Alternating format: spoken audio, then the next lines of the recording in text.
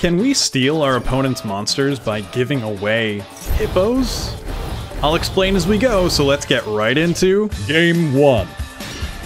Wow, that's a weird hand. Lilith, an Egyptian god, and some hippos. It might look strange, but if things go right, we should be able to turn this into a win. Let's summon Lilith and use her ability to tribute herself and reveal 3 copies of Trap Trick from our deck. Since they're all the same card, it doesn't really matter which one gets chosen, so set a Trap Trick along with the rest of our cards and pass turn. Your go, opponent. Photon Sanctuary? Galaxy Eyes is one of my favorite decks, so let's see how far they get. They link up to Soul Flare and use Vanisher to search Photon Dragon. Alright, summon Wizard to Exceeds for Star Liege, bring out Photon Dragon, and Galaxy Expo for an Afterglow. Now they Exceeds for Cypher and Cypher X? Kind of an odd route to take, but maybe they aren't as familiar with the deck or its new support. They bring out another Photon Dragon and go to battle. Well, that is still enough damage to take us out this turn, so when they attack, let's activate the legendary Super Hippo Carnival. This spell summons a Performapal Hip Hippo from— that is a lot of P's. Wow. This spell will summon a Performapal Hip Hippo from our deck and then fill our board with Hippo tokens. Get hopping, hippos! There they go, and oh no, I summoned them in attack mode. Well, that might just be part of our plan. They destroy one of our hippos with Soul Flare, but now they've activated our trap card. Before they attack again, let's activate Trap Trick and set a copy of Switcheroo. Switcheroo? Ugh, Yugioh, why do you always spell things like this? Whatever. Switcheroo is a trap card that swaps control of all monsters on board as long as both players have the same number of monsters. And since they destroyed one of our tokens, now we both control exactly 4 monsters. So activate Switcheroo and— perhaps the worst trade deal ever made. Nice. I hope you enjoy those hippos, opponent. Besides, your dragons look better on our side anyway. And since we summon the tokens in attack mode, we can attack over them and win the— well, surrendering works too, I guess. Game 2. Well, we have hippos and the Switcheroo, so we might as well use this Lilith to grab some interaction. Set everything and pass turn. What are we up against this time? Red Dragon Archfiend? That's cool.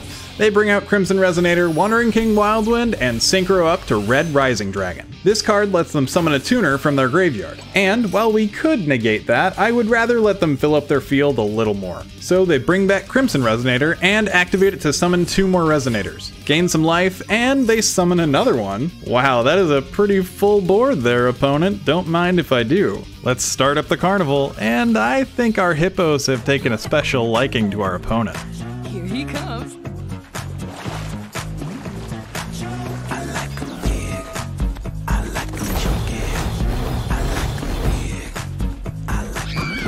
Well, that was satisfying. To make it even better, Hippo Carnival says that only the Hippo tokens can be attacked this turn. And since our opponent is now in control of them, there aren't any legal attack targets and they have to pass turn. If we do some quick math, we obviously don't have enough damage on board to win, but that's where our backup plan comes into play.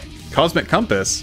Are you here only to remind people to hit the like button? Yes! Well, I can't argue with that. Activate Ancient Chant to search the one and only Winged Dragon of Ra. While the Hippo tokens can't be tributed, our opponent's monsters certainly can be. So tribute 3 Resonators to summon Ra, and then pay all but 100 life points to pump up Ra's attack and swing for the win. You might think this strategy is silly and would never work consistently, but that is the name of the series after all. However, to maximize our chances of getting it to work, we're playing 9 copies of Switcheroo alongside a ton of ways to generate a different number of tokens. That way we have more freedom when trying to summon the same amount of monsters as our opponent. But I hope you guys remember how these work, because we still have to check out Game 3. We're going second this time, and it looks like we're up against Ice Jade. They search up some cards, summon Egerine, and synchro for Sword Soul Supreme Sovereign. Unfortunately, they didn't summon many monsters, and we don't have a token generator in hand, but let's hope we can still pull off the Switcheroo. Let's play Pot of Extravagance to draw 2, and there's a Hippo Carnival. Set everything and pass back. And they go straight to battle. Alright, it's Hippo time. Max C? Well, they will only get 1 draw since technically the hippos are all summoned simultaneously. They take out 1, and would you look at that, we both have 2 monsters on board. What are the odds? Nice, but we can't quite win this turn unless we summon Ra. So let's activate Monster Reborn to summon a monster from our opponent's graveyard. Sweet! Now that we have 3 monsters, we can activate Ancient Chant to search up Ra, and use its graveyard ability, which will... Droplet? Wait, opponent? Are you still there? Okay, let's rewind to see exactly what happened here. Ancient Chant can banish itself from grave to give Ra extra attack points equal to the attack of the monsters we tributed for its summon.